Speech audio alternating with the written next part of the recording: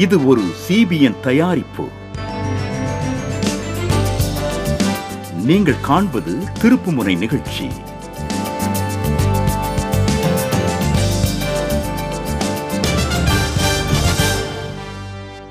இன்று தவறான பழக்கங்களில் இருந்து விடுதலை பெறுங்கள்.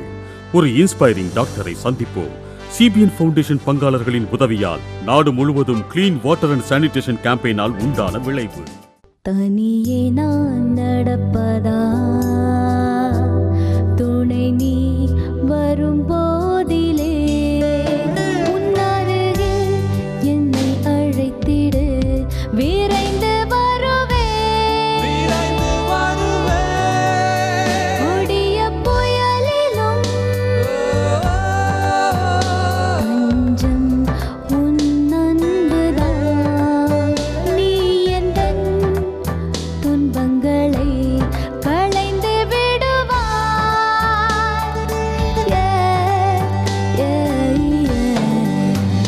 கடலின் ஓயாத அலை போலே உன் அன்பு பொழிகின்றதே. மீண்டும் அது மீண்டும் அது மீண்டும் மீண்டும் நடப்பதா, பொழிகின்றதே உன் அன்பு பொழிகின்றதே. வணக்கம், வெல்கம் டு திருப்புமுனை. இன்றைய திருப்புமுனை நிகழ்ச்சியில் நம்ம எதை பற்றி பேச போகிறோம்னா, பேட் ஹேபிட்ஸ், அதாவது கெட்ட பழக்கம் அப்படின்னா நம்ம எதெல்லாம் சொல்லுவோம்? சாராயம் குடிக்கிறது, சிகரெட் பிடிக்கிறது, ஆபாச படங்களை பார்க்கறது, போதைப்பொருள் பயன்படுத்துறது, இந்த மாதிரி சொல்லிகிட்டே போகலாம். இதெல்லாம் தான் கெட்ட பழக்கமாக நம்ம நினைக்கிறோம். ஆனால் நம்ம கெட்ட பழக்கம்னு நினைக்காத சில கெட்ட பழக்கங்கள் இருக்குது இல்லையா? அதாவது டைம் கீப்பப் பண்ணாமல் இருக்கிறது, இல்லைன்னா புறம் பேசுவது, பொய் சொல்கிறது, இதெல்லாம் நிறைய பேருடைய வாழ்க்கையில் இருக்குது. ஆனால் கெட்ட பழக்கமாக யாரும் நினைக்கிறது இல்லை. இது எல்லாமே கெட்ட பழக்கங்கள் தான். கண்டிப்பாக இதெல்லாம் மாற்ற வேண்டிய ஒன்று. எப்படி மாற்றிக்கிறது அப்படின்னு கேட்டிங்கன்னா, முதல்ல இதெல்லாம் கெட்ட பழக்கம் அப்படின்றத நம்ம ஒத்துக்கணும். அதுக்கப்புறமா தேவனிடத்தில் உதவி கேட்கும் போது நிச்சயமாக அவர் நம்மளுக்கு மாற்றுறதுக்கு உதவி செய்வார்.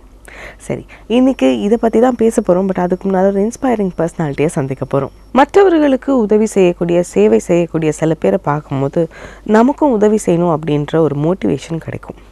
அந்த மாதிரி ஒருத்தரை தான் இப்போ நம்ம சந்திக்க போகிறோம். இவங்க ஒரு டாக்டர். இவங்க நிறைய குழந்தைகளுடைய வாழ்க்கையில் மாற்றத்தை கொண்டு வரும்படியாக சேவை செஞ்சிட்ருக்காங்க. வாங்க இப்போ இவங்கள சந்திக்கலாம். என்னோட பேர் ஹெப்சிபா க்ளோரி. நான் டாக்டர். நான் ஆந்திர பிரதேசத்தை சேர்ந்தவன். நான் அங்கே தான் என் படிப்பை முடித்தேன். லூதியானாவில் நான் 5 வருஷம் MBBS படித்தேன். அதுக்கப்புறம் நான் லெப்ரசி மிஷன் மூலமாக சேவை செய்ய ஆரம்பித்தேன். அதனால் நான் உத்தரப்பிரதேசத்தில் இருக்கிற ஒரு சின்ன ஊரான நைனின்னு அலகாபாத் பக்கத்தில் அந்த ஊர் இருக்குது. நான் அங்கே போய் சேவை செய்ய ஆரம்பித்தேன். எனக்கு ஒரு வித்தியாசமான அனுபவம் அங்கே கிடைச்சிது. அங்கே வர எல்லா பேஷண்ட்டுக்கும் வலியை உணர முடியாத கண்டிஷனில் இருப்பாங்க. அது அவங்களுக்கு என்னன்னே தெரியாமல் இருந்தது. அவங்களுக்காக நான் என்னோட மருத்துவ சேவையை பயன்படுத்த ஆரம்பித்ததுக்கு பிறகு உண்மையிலேயே என்னோட வாழ்க்கையில் முன்னேற்றம் ஏற்பட்டது. நிறைய பேர் தொழுநோயில் பாதிக்கப்பட்டவங்களுக்காக சேவை செய்கிறத விரும்ப மாட்டாங்க. ஏன்னா அவங்கள தொட்டா அந்த வியாதி தனக்கும் பரவும்னு பயப்படுவாங்க. ஆனால் ஆண்டவர் எனக்கு அந்த வாய்ப்பை கொடுத்தார். அப்புறம் எனக்கு அங்கே இருந்து PG கிடைச்சிது. நான் திரும்பவும் லூதியானாக்கு போனேன். நான் அங்கேருந்து சைல்டு கேருக்கான டிப்ளமா முடித்தேன். எனக்கு பீடியாட்ரிக் பற்றி படித்ததில் ரொம்ப சந்தோஷமும் மன திருப்தியும் இருக்குது. நான் பீடியாட்ரிக் ஆரம்பித்த பிறகு மெல்ல மெல்ல அது எனக்கு பிடிக்க ஆரம்பிச்சது. நான் இப்போ ஒரு கம்ப்ளீட் டாக்டராக இருக்கேன். ஏன்னா பிறக்கிறதுலேருந்து இறக்குற வரைக்கும் இருக்கிற எல்லா வகையான பேஷண்ட்டையும் என்னால் பார்க்க முடியும். பீடியாட்ரிக்லேருந்து ஜீரியாட்ரிக் வர என்னோட குடும்பத்தில் என்னை ரொம்பவே சப்போர்ட் பண்ணாங்க. பார்டர் ஹாஸ்பிட்டலையே தங்கி மருத்துவம் செய்யணுங்கிற அக்ரிமெண்ட் இருந்தது. நான் MD மெடிசன் முடிச்சிருந்தாலும் அங்கே பீடியாட்ரிக்கு ரொம்ப தேவை இருந்தது. ஏன்னா கடந்த 3 வருஷமா இங்கே பீடியாட்ரிக் டிபார்ட்மெண்ட் மூடப்பட்டு இருந்தது. கஷ்டமாக இருந்தாலும் கூட இருந்தவங்க ரொம்ப உறுதுணையாக இருந்தாங்க. யாராவது ICU patient, ventilator patient, high sick பேஷண்ட்டாக இருந்தால் அவங்க பேரண்ட்டுக்கிட்ட நான் சொல்கிறது மருந்து கொடுக்கறது மட்டும்தான் என்னோட வேலை. நீங்கள் தயவு செஞ்சு பிரார்த்தனை செய்யுங்க. தேவன் எதை விரும்புகிறாரோ அதுதான் நடக்கும். தேவனை நாடிட்டா உங்களுக்கு ஒன்றும் ஆகாதுன்னு சொல்லுவேன். நானும் என்னோட பேஷண்ட்டுக்காக பிரார்த்தனை செய்வேன். நானும் என் கணவரும் ஒரு குடும்பமா சர்ஜரி, மெடிசன், பீடியாட்ரிக்னு ஒரு ஹோல் யூனிட்டையே பார்த்துக்கிறோம். நாங்க எல்லாத்தையுமே தேவன் கிட்ட ஒப்படைச்சிட்டோம். தேவன் எங்களை எதுக்காக பயன்படுத்த நினைக்கிறாரோ அதுக்கு நாங்க தயாரா இருக்கோம். டாக்டர் ஹெப்சிபாவை சந்தித்தோம் இல்லையா? நிஜமாவே அவங்க ரொம்ப இன்ஸ்பைரிங்கான ஒரு பர்சனாலிட்டி. தேவன் அவங்க வாழ்க்கைக்கு வைத்திருந்த அழைப்பை அவங்க ஏற்றுக்கிட்டதுனால இன்றைக்கி நிறைய பேருக்கு அவங்க ஆசீர்வாதமாக இருக்காங்க. நிறைய இளைஞர்கள் என்ன நினைக்கிறாங்கன்னா, என் வாழ்க்கையை என் இஷ்டம் போல தான் நான் வாழணும் அப்படின்னு நினைக்கிறாங்க. ஏன்னா நம்ம வாழ போகிறது ஒரே ஒரு தடவை தானே, யூ லிவ் ஒன்லி ஒன்ஸ் அப்படின்னு நினச்சிக்கிட்டு அதை எப்படி வேணால் வாழலாம் அப்படின்னு நினச்சிட்டு தான் நிறைய கெட்ட பழக்கங்களுக்கு அடிமையாயிடுறாங்க. பினோய் அப்படின்றவரும் நிறைய கெட்ட பழக்கங்களுக்கு அடிமையாக தான் இருந்தார். ஆனால் இவருடைய வாழ்க்கையில் விடுதலை எப்படி கிடைச்சதுன்ற சாட்சி அவரே சொல்கிறாரு, வாங்க பார்க்கலாம்.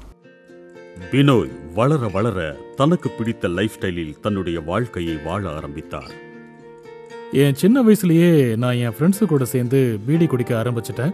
வாழ்க்கை இப்படியே போய்கிட்டு இருந்துச்சு. அப்புறம் நான் சிகரெட் குடிக்கவும் ஆரம்பிச்சிட்டேன். நான் இந்த பழக்கத்துக்கு அடிமையாயிட்டேன்னு தான் சொல்லணும். நான் அதை விட நினச்சாலும் என்னால் அதை விட முடியலை. நான் அந்த பழக்கத்தை விட்டுடணும்னு முடிவு பண்ணாலும் என் மனசு அதை நோக்கியே போய்கிட்டு இருந்துச்சு. எனக்கு என்ன பண்ணுறதுனே ஒன்றும் புரியல. அதை எப்படி விடுறதுன்னு தெரியல. பினோயின் மனதை அமைதியின்மையும் வேதனையும் வாட்டி வதைத்துக் கொண்டிருந்தது. பல கேள்விகள் அவர் நிம்மதியை கெடுத்துக் கொண்டிருந்தது. நான் இறந்ததுக்கு அப்புறம் எங்க போவேன்னு யோசிச்சுக்கிட்டே இருந்தேன். என் மனசுல அமைதிங்கிறது சுத்தமா இருக்காது. அதை பத்தியே யோசிச்சுக்கிட்டு இருந்தேன். இந்த சமயத்தில் பினோய் நேஷனல் வாலண்டியர்ஸ் போர்ஸில் சேர்ந்தார். அவருடைய வேலை வண்டிகளை சோதித்து ஸ்மக்லிங்கை தடுப்பதாக இருந்தது. ஒரு நாள் அவர் ஒரு லாரி நின்று கொண்டிருப்பதை பார்த்தார். அவங்க அங்கே சில புத்தகங்களை கொடுத்துக்கிட்டு இருந்ததை நான் பார்த்தேன். நான் அங்கே போய் பார்க்கணுன்னு எனக்கு தோணுச்சு. நான் அந்த புத்தகத்தை திறந்து பார்த்தேன். அதில் இயேசு கிறிஸ்துவோட வாழ்க்கையை பற்றி எழுதியிருந்துச்சு. எனக்கு அந்த புத்தகத்தை படிக்கணும்னு ஆசையாக இருந்துச்சு. அதனால நான் அதை விலைக்கு வாங்கிட்டேன். பினோய் புத்தகத்தில் எழுதப்பட்ட முகவரிக்கு விண்ணப்பித்தார். அதன் பிறகு கரஸ்பாண்டன்ஸ் கோர்ஸை படிக்க ஆரம்பித்தார். அவர் குறிப்புகளை தயார் செய்யும் போது ஆண்டவராகிய இயேசு கிறிஸ்துவை பற்றி ஆழமாக தெரிந்து கொண்டார். எனக்கு தேவன், ரட்சிப்பு, ரட்சகர் மாதிரியான விஷயங்களை பற்றி புரிதல் இல்லாமல் இருந்துச்சு. எனக்கு எல்லா கேள்விக்கான பதிலும் கிடைச்சது. வானத்தின் கீழே மனிதர்களுக்கிடையில் இயேசுவை தவிர நம்மை ரட்சிக்கக்கூடியவராக யாரோட பெயரும் தரப்படவில்லை. இந்த உலகத்திலேயே என்னை பரிபூர்ணமாக ரட்சிக்கக்கூடியவர் அவர் ஒருத்தர் தானே புரிஞ்சுது. பினோய்க்கு புத்தகத்திலிருந்து கிடைத்த பதிலால் முழுமையான திருப்தி ஏற்படவில்லை. அவருடைய கேள்விக்கான பதில் இன்னும் பாக்கி இருந்தது. அப்போது அவருடைய நண்பர் அவரை ஒரு போதகரிடம் அழைத்து சென்றார். பாஸ்டர் என்கிட்ட தேவன் நம்ம நேசிக்கிறாரு, அவர் தன்னோட உயிரை நமக்காக சிலுவையில் அறையப்பட்டு தியாகம் செஞ்சாரு, அவரை அவமதிச்சாங்க.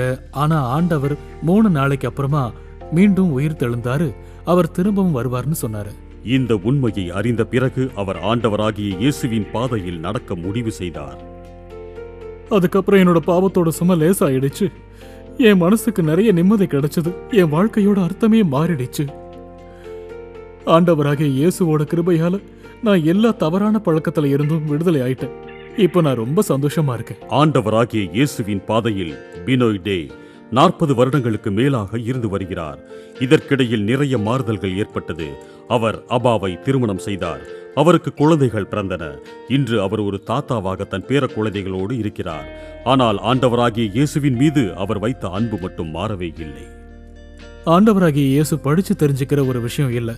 அவர் என்னோட வாழ்க்கையோட ரட்சகர், என்னோட நண்பர், என் வாழ்க்கையோட வழிகாட்டியா இருக்காரு. பினோயோடைய சாட்சியை கேட்டோம் இல்லையா? இன்னைக்கு இந்த நிகழ்ச்சியை பார்த்துட்டு இருக்க நீங்களும் எந்த விதமான கெட்ட பழக்கங்களில் சிக்கியிருந்தாலும் கவலைப்படாதீங்க. நிச்சயமா தேவனால நமக்கு விடுதலை தர முடியும். எந்த ஒரு பாவமோ சாபமோ பெருசு இல்லை. ஆனால் தேவனை நீங்கள் விசுவாசிக்கிறீங்களா அப்படின்றது தான் முக்கியம். நீங்கள் தேவனை விசுவாசித்து அவர்கிட்ட உதவின்னு கேட்கும் போது நிச்சயமாக உங்களுக்கும் விடுதலை கிடைக்கும். பினோயினுடைய இந்த சாட்சியை கேட்கும் போது எனக்கு ஒரு கதை ஞாபகம் வருது. என்னென்னா, ராஜு அப்படின்ற ஒரு சுட்டி பையன் இருந்தான். அந்த பையன் ரொம்ப வாழ்த்தனம் பண்ணிக்கிட்டே இருந்தான்.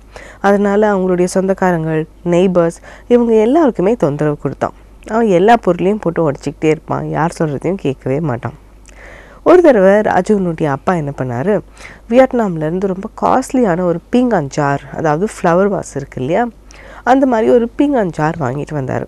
அது ரொம்ப அழகாக இருந்தது பார்க்க, ரொம்ப காஸ்ட்லியான ஜாரும் கூட. அதை எடுத்து வந்து வீட்டில் வச்சுட்டாங்க. அது மட்டும் இல்லாமல் ஒரு முக்கியமான வேலையாக ராஜுவனுடைய அப்பாவும் அம்மாவும் வெளியே போக வேண்டியிருந்துச்சு. போகும்போது என்ன சொல்லிட்டு போனாங்கன்னா, ஒழுங்காக உட்காந்து ஹோம்ஒர்க் பண்ணிட்டுரு, எதையும் உடைக்காத அப்படின்னு சொல்லிட்டு போனாங்க. அதுவும் குறிப்பாக அந்த பீங்காஞ்சாரை உடைக்காத அப்படின்னு சொல்லிட்டு அவங்க வெளியே போயிட்டாங்க. அவங்க அப்பா அம்மா போன பிறகு ராஜு நம்ம எல்லாருக்கும் தெரிஞ்ச மாதிரியே டிவி எல்லாம் போட்டு அங்கேயும் இங்கேயும் ஓடி ஆடி குதிக்க ஆரம்பிச்சிட்டான். வீட்டில் அவன் பாட்டுக்கு இதெல்லாம் பண்ணிகிட்டு இருக்கும்போது அவனுக்கு ஒரு ரூபாய் காயின் கிடச்சிது. அதாவது பழைய ரூபாய் காயின். அந்த காயின் வந்து பார்க்க ரொம்ப நல்லா இருக்கேன்னு சொல்லி அதை தூக்கி போட்டு விளையாட ஆரம்பித்தான். அதுக்கப்புறமா அந்த காயின் அந்த பீங்கான் ஜாரில் போட்டு அதுலேருந்து வரக்கூடிய சத்தத்தெல்லாம் வச்சு ஜாலியாக விளையாடிட்டு இருந்தான். சரின்னு சொல்லிட்டு அந்த ரூபாய் காயினை வெளியே எடுக்கணும்னு ட்ரை பண்ணான். அந்த ஜார்லேருந்து காயினை வெளியே எடுக்க ட்ரை பண்ணி ஆட்டி பார்த்தான். வெளியெல்லாம் கொட்ட முடியுதான்னு பார்த்தான். ஆனால் அந்த காயின் வந்து உள்ளே எங்கேயோ மாட்டிக்கிட்ட மாதிரி இருந்துச்சு, வெளியவே வரல. அதனால் அந்த காயின் எடுக்க அவனுடைய சின்ன கையை அந்த ஜாருக்குள்ளே விட்டு ரொம்ப ட்ரை பண்ணான். காயினும் கிடச்சிருச்சுன்னு நினச்சான். ஆனால் கை உள்ளே மாட்டிக்கிச்சு. அந்த நேரம் பார்த்து அப்பா அம்மா வந்துட்டாங்க. அப்பா அம்மாவுக்கு தெரியக்கூடாது அப்படின்றதுனால அவனுடைய அந்த கையை பின்னால் மறைச்சிக்கிட்டான். அதாவது ஜாருக்குள்ளே மாட்டிக்கிட்ட அந்த கையை பின்னால் மறைச்சிக்கிட்டான். அவங்க அப்பா கண்டுபிடிச்சி அவங்க கையை எடுக்கிறதுக்கு ட்ரை பண்ணார். ஜார்லேருந்து வரவே இல்லை, மாட்டிக்கிச்சு. வேறு வழி இல்லாமல் அந்த ஜாரை உடைச்சாதான் எடுக்க முடியுன்ற நிலைமைக்கு வந்து அந்த ஜாரை உடைச்சி அவங்க அப்பா அவனுடைய கையை வெளியே எடுத்தார். அவன் கையை பார்க்கும்போது தான் அவங்க அப்பாவுக்கு புரிஞ்சுது, அந்த ரூபாய் காயின் அவனுக்கு கிடச்சிருது. அதை டைட்டாக உள்ளங்கையில் வச்சு கையை மூடிக்கிட்டதுனால அவனோட கை ஜாருக்குள்ளே மாட்டிக்கிச்சு. அந்த ரூபாய் காயின் அவன் விட்டுட்டு இருந்தானா அவன் கையை ஈஸியாக வெளியே எடுத்துருக்க முடியும், ஜாரை உடைச்சிருக்கவே வேண்டாம். இன்றைக்கி நம்மள நிறைய பேர் நம்மளுக்கு ரொம்ப பிடிக்கும் அப்படின்றதுனால தவறான காரியங்களை கையில் ரொம்ப இறுக்கமாக பிடிச்சிட்ருக்கோம். நம்மளுக்கு தெரியாமல் சின்ன சின்ன கெட்ட பழக்கங்கள், அதாவது பொய் சொல்கிறது, லேட்டாக போகிறது, இல்லைனா புறம் பேசுவது, கம்ப்ளைண்ட் பண்ணுறது, முணுமுணுத்துக்கிட்டே இருக்கிறது, இந்த மாதிரி காரியங்கள் வந்து நம்மளுக்கு ரொம்ப நாளாக பழகிடுச்சு. அதனால் நம்ம அதை டைட்டாக பிடிச்சிட்ருக்கோம். அதனால் நம்மளுடைய அழகான வாழ்க்கை வந்து ஸ்பாயில் ஆகுது. தேவனால் மட்டும் நம்மளை காப்பாற்ற முடியும். ஆனால் நம்ம இதெல்லாம் விடுவதற்கு, அதாவது கையில் இறுக்கமாக பிடிச்சிட்ருக்காம நம்மளுடைய பழக்க வழக்கங்களில் சில மாற்றங்களை கொண்டு வரத்துக்கு நம்ம தயாராக இருக்கணும். அப்போ நிச்சயமாக தேவனால் நம்மளுக்கு உதவி செய்ய முடியும். அடுத்ததாக இந்த வேத வசனம் என்ன சொல்லுதுன்னு பார்க்கலாம். சங்கீதம் 37:7. கர்த்தரை நோக்கி அமர்ந்து அவருக்கு காத்திரு. காரிய சித்தி உள்ளவன் மேலும் தீவினைகளை செய்கிற மனுஷன் மேலும் எரிச்சலாகாதே. இந்த வசனம் என்ன சொல்லுதுன்னு கேட்டோம் இல்லையா? நம்மளை நாமளே தேவனிடத்தில் சரண்டர் பண்ணும்போது நிச்சயமாக நம்ம வாழ்க்கையில் ஒரு பெரிய மாற்றத்தை அவர் கொண்டு வருவார். இன்றைக்கி இந்த மாதிரி மாற்றங்கள் எப்படி வரும் அப்படின்றத பற்றி தான் பேசிகிட்ருக்கோம். குறிப்பாக கெட்ட பழக்கங்கள்லேருந்து எப்படி வர்றது வெளியே அப்படின்றத பற்றி பேசிகிட்ருக்கோம். இது குறித்து உங்களுக்கு ஏதாவது கேள்விகள் எங்ககிட்ட கேட்கணுன்னா எங்களுடைய ஃபேஸ்புக் பேஜில் லாகின் பண்ணுங்கள். அங்கே உங்கள் கேள்விகளை பதிவு செய்யுங்க. நிச்சயமாக நாங்கள் உங்களுக்கு பதிலளிப்போம். இப்போ குவிஸ் டைம். இன்றைக்கி நான் உங்களுக்கு கேட்க போகிற ஈஸியான கேள்வி என்னென்னா, நீங்கள் உங்களுடைய கெட்ட பழக்கங்கள்லேருந்து எப்படி வெளிவர முடியும்? ஆப்ஷன் ஏ, உங்கள் நண்பர்களின் உதவியால். ஆப்ஷன் பி, தேவனின் உதவியால். ஆப்ஷன் சி, கடுமையாக முயற்சி செய்வதன் மூலம். இந்த 3 விடையில் எது சரியான விட நினைக்கிறீங்களோ எங்களுக்கு SMS அனுப்புங்க. திருப்புமுனை நிகழ்ச்சியில் அடுத்ததாக ஒரு சிறிய இடைவேளைக்கு பிறகு சந்திப்போம்.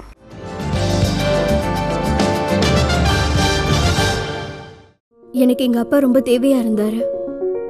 எனக்கு அப்படியே இந்த உலகமே இடிஞ்சு விழுந்த மாதிரி இருந்தது. என் அண்ணன் என்கிட்ட ஒரு விஷயம் சொன்னாரு. நீ வாழ்க்கையில நிறைய பிரச்சனையை சந்திப்ப, உன்னால எதுவும் செய்ய முடியாதுன்னு சொன்னாரு.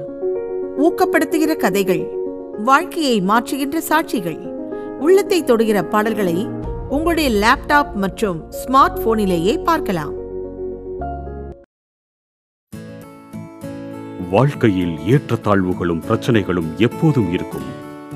ஒரு தருணத்தில் நாம் அந்த பிரச்சனைகளால் முழுவதுமாக துவண்டு போய்விடுகிறோம்.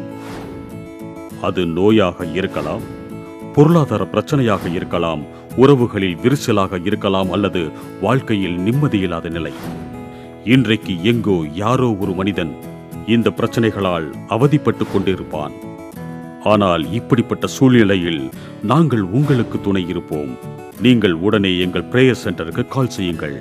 எங்கள் பிரேயர் ஏஜென்ட்ஸ் உங்களுக்காக பிரார்த்தனை செய்ய காத்திருக்கிறார்கள். நீங்கள் உங்கள் பிரச்சனைகளில் இருந்து முற்றிலுமாக வெளியே வந்து விடுவீர்கள் என்ற நம்பிக்கை எங்களுக்கு இருக்கிறது. எங்களுடைய பிரேயர் லைன்ஸ் உங்களுக்காக திறக்கப்பட்டுள்ளது. திங்கள் முதல் சனி வரை காலை 6:30 மணியிலிருந்து இரவு 11 மணி வரை. உடனே எங்களுக்கு கால் செய்யுங்கள். காத்திருக்கிறோம்.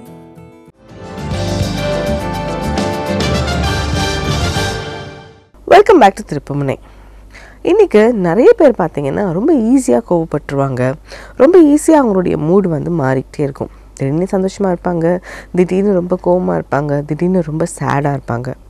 இந்த மாதிரி நம்மளுடைய மூட் ஸ்விங்ஸ்க்கும், அதாவது கோவப்படுறது இல்லை மற்ற உணர்வுகள் இருக்கு இல்லையா, இதுக்கும் நம்மளுடைய குடல் அதாவது கட் ஹெல்த்துக்கும் நிறைய சம்மந்தம் இருக்குது அப்படின்னு சொல்கிறாங்க ஃபேமஸ் நியூட்ரிஷனிஸ்ட் மனிஷா பகாவத். என்ன மாதிரியான சம்மந்தம் அப்படின்றத அவங்களே விளக்கமாக சொல்கிறாங்க, வாங்க பார்க்கலாம்.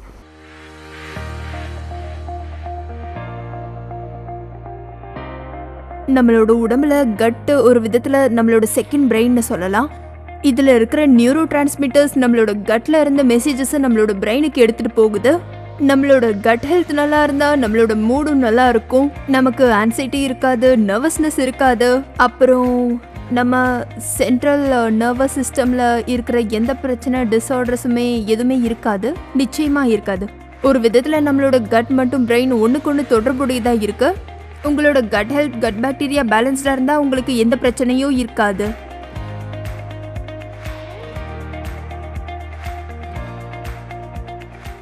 கட் ஹெல்த்தை பற்றி இன்னும் நீங்கள் நிறைய தெரிஞ்சுக்க விரும்புனீங்கன்னா www.cbn.in அப்படிங்கிற வெப்சைட்டில் லாகின் பண்ணுங்கள். அங்கே இதை பற்றின நிறைய விவரங்களை நீங்கள் தெரிஞ்சுக்கலாம். தண்ணி எவ்வளோ முக்கியம் அப்படின்றது நம்ம எல்லாருக்குமே தெரியும். பல கிராமங்களில் சுத்தமான குடி தண்ணீர் இல்லை. அவங்களுக்கு சுத்தமான குடி தண்ணீர், சுகாதாரமான கழிவறைகள் கொடுக்கணும் அப்படின்றது தான் சிபிஎன் ஃபவுண்டேஷனுடைய லட்சியம். இப்போ நம்ம பார்க்க போகிற கிராமத்தில் கூட தினமும் பெண்கள் ரொம்ப தூரம் நடந்து போய் தான் குடி தண்ணீர் கொண்டு வராங்க. அவங்க வேலையெல்லாம் விட்டுட்டு போகிறது எல்லாருக்குமே ரொம்ப கஷ்டம்தான். ஆனால் 60 வயதான சாந்திக்கு அவங்க வயது காரணமாக இது இன்னும் ரொம்ப சேலஞ்சிங்கான ஒரு விஷயமா இருக்குது. இவங்களுக்கு சிபிஎன் ஃபவுண்டேஷன் மூலமாக உதவி கிடைச்சிருக்கு. வாங்க அவங்கள சந்திக்கலாம். பல நாட்களாக என்னாப்புல் பண்டா கிராமத்து மக்கள் நடந்து சென்று அருகில் இருக்கும் திறந்தவெளி கிணற்றிலிருந்து தங்கள் அன்றாட பயன்பாட்டுக்கான தண்ணீரை கொண்டு வருகிறார்கள். ஆனால் 60 வயது விதவையான சாந்திக்கு இது சுலபமான காரியமாக இல்லை. தண்ணி பிரச்சனை பெரிய பிரச்சனையா இருக்கு. இது ஒரு பெரிய போராட்டமாவும் இருக்கு. நான் தண்ணி எடுக்க சீக்கிரமா அங்க போயிடுவேன். எனக்கு தண்ணி கிடைச்சா நல்லது, இல்லைன்னா நான் வெறுங்கையோட திரும்பி வருவேன். சாந்தி மிகவும் சிரமப்பட்டு தன் வாழ்க்கையை வாழ்ந்து வருகிறார். குறைந்த கூலிக்கு அருகில் இருக்கும் ஏதாவது வயலில் கூலி வேலை செய்தும் கிணற்றுக்கு அருகே தண்ணீருக்காக காத்திருந்தும் அவரது வாழ்க்கை கழிகிறது. நான் வேலைக்கு போகலன்னா எனக்கு ரொம்ப கஷ்டமாயிடும். எனக்கு புருஷனும் கிடையாது, சொந்த பந்தங்களும் இல்ல. நான் தனியா தான் இருக்கேன். சாந்திக்கு கோழி வளர்ப்பின் மூலம் ஓரளவு வருமானம் கிடைத்து வந்தது. ஆனால் சில வருடங்களுக்கு முன்னர் தன் சிகிச்சைக்காக கோழிகளை விற்க வேண்டி வந்தது. மீண்டும் கோழி வளர்ப்புக்கு அவரிடம் பணம் இல்லை. நான் கோழி வளர்க்குறப்ப ஒரு நாள் கூலி கிடைக்கலன்னா கூட எனக்கு பிரச்சனையே இருந்ததில்ல. ஒரு நாள் சிபிஎன்னின் லிவிங் வாட்டர் டீம் சாந்தியின் கிராமத்துக்கு வந்தது. அவரது நிலையை கண்டு அங்கே ஒரு போர்வெல்லை அமைத்தது. அது சாந்தியின் வீட்டுக்கருகிலேயே அமைந்தது. போர்வெல் என் வீட்டுக்கு பக்கத்திலேயே இருக்கு. நான் ஒரு குடம் தண்ணி கொண்டு வந்து சமைச்சு அப்புறமா வேலைக்கு போயிடுவேன். சிபிஎன் சாந்திக்கு கோழி வளர்ப்புக்கு சில கோழிகளை வழங்கியது. அவரது கூலி வேலையில் வருமானம் குறைந்தாலும் கோழி வளர்ப்பின் மூலம் அவரால் ஓரளவு வருமானம் ஈட்ட முடியும். நீங்க எனக்கு கோழிகளையும் அதை வளர்க்க இறையும் கொடுத்தீங்க. நீங்க எனக்கு பெரிய உதவி செஞ்சிருக்கீங்க. எனக்கு ஒரு நல்ல வாழ்க்கையும் தந்திருக்கீங்க. நீங்க செஞ்ச உதவிக்கு ரொம்ப நன்றி. சாந்தி அப்படின்ற பெண்ணை சந்திச்சோம் இல்லையா, இப்போ அவங்க ரொம்ப சந்தோஷமா இருக்காங்க. சிபிஎன் ஃபவுண்டேஷனில் எங்கள் பார்ட்னர்ஸினுடைய உதவினால தான் எங்களால் இந்த மாதிரி காரியங்களை செய்ய முடியுது. சுத்தமான குடி தண்ணீர், சுத்தமான கழிவறைகள், இதெல்லாம் இவங்களுக்கு நாங்கள் கொடுக்கணுன்றது எங்களுடைய லட்சியம். இதற்காக தான் clean water and sanitation campaign மூலமாக இதை நாங்கள் செஞ்சிட்ருக்கோம். இந்த ப்ராஜெக்டை பற்றின ஒரு சின்ன ரிப்போர்ட்டை பார்க்கலாம்.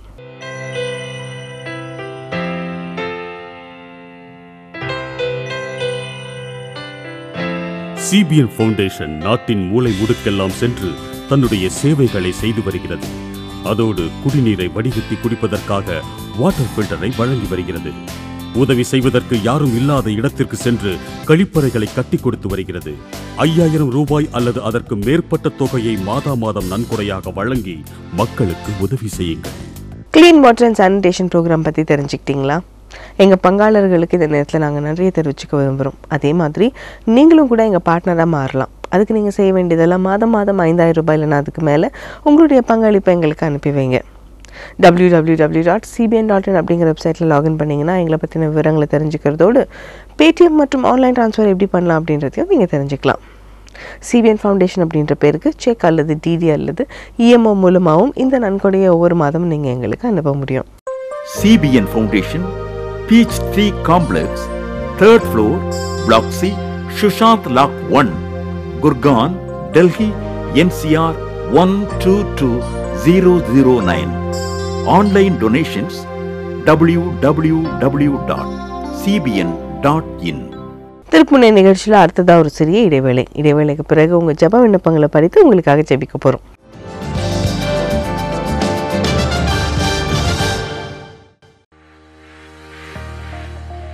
யாருக்கும் நம்ம பயப்படக்கூடாதுன்னு கத்துக்கிட்டேன். நாம மத்தவங்களுக்கு உதவி செய்யணும், டேவிட் உதவி செஞ்சது போல. சூப்பர் புக் கரிக்குலம் உலகம் முழுக்க லான்ச் செய்யப்பட்ட கரிக்குலம். இது ஒரு யூனிக். இதோட விசேஷம் என்னன்னா, இது உலகம் முழுக்க நடக்கக்கூடிய கரிக்குலம். குழந்தைங்கள மனசுல வச்சு வடிவமைச்சிருக்கோம். இதுல வீடியோவும் இருக்கு. விடுமுறை வேதாகம பள்ளியின் குழந்தைகளுக்கு இந்த 2019 வருடத்தின் விடுமுறை மிகவும் சுவாரஸ்யமானதாக அமைந்திருக்கிறது. ஏனென்றால் இப்போது சூப்பர் புக் கரிக்குலம் VBS குழந்தைகளுக்காகவும் அவைலபிளாக இருக்கிறது. இந்த கரிக்குலமை பெற்றுக்கொள்ள கொடுக்கப்பட்ட முகவரியில் எங்களை தொடர்பு கொள்ளுங்கள்.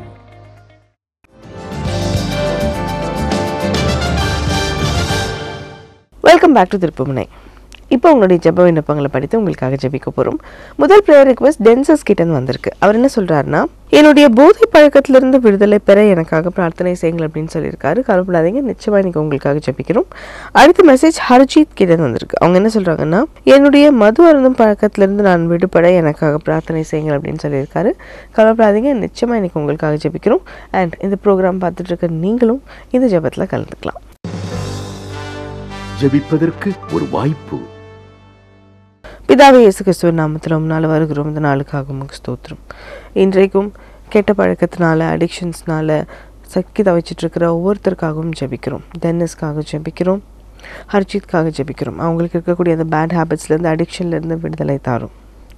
இந்த மாதிரி பெரிய பெரிய கெட்ட பழக்கங்கள் அது மட்டும் இல்லாமல் அடிக்ஷன்ஸ் மட்டும் இல்லை, இன்றைக்கி நாங்கள் பேசுவது போல் சின்ன சின்ன பழக்கங்கள், எங்களுக்கு தேவையில்லாத இல்லை தவறான பழக்கங்கள் இருந்துச்சுன்னா அதை இன்றைக்கி எங்களுக்கு உணர்த்தும். போய் பேசுகிறதோ இல்லைனா லேட்டாக போகிறதோ, புறம் பேசுவது, இந்த மாதிரி கெட்ட பழக்கங்கள்லேருந்து எங்களுக்கு விடுதலை தாரும். இந்த நிகழ்ச்சியை பார்க்குற ஒவ்வொருத்தருக்காகவும் ஜெபிக்கிறோம். அவங்களுடைய வாழ்க்கையில் நீர் அவர்களுக்கு உணர்த்தக்கூடிய அந்த கெட்ட பழக்கங்கள்லேருந்து விடுதலை தாரும். அவர்களுக்கு வெளியே வர நீர் உதவி செய்யும். உம்முடைய கிருபை போதுமானதாக இருக்கிறது. உம்மை விசுவாசிக்கிறோம். உம்மை நோக்கி ஹெல்ப்னு கேட்குற ஒவ்வொருத்தருக்கும் நீர் உதவி செய்கிற தேவனாக இருக்கிறீர். இன்றைக்கி இந்த நிகழ்ச்சியை பார்த்துட்டு இருக்கிறவங்க எந்த ஏரியாவில் அவங்களுக்கு எந்த பழக்கத்திலேருந்து விடுதலை வேணும்னு அவங்க நினைக்கிறாங்களோ அவர்களுக்கு அந்த கிருபையை தாரும். இயேசு கிறிஸ்துவின் நாமத்தில் ஜெபிக்கிறோம் பிதாவே, ஆமென்.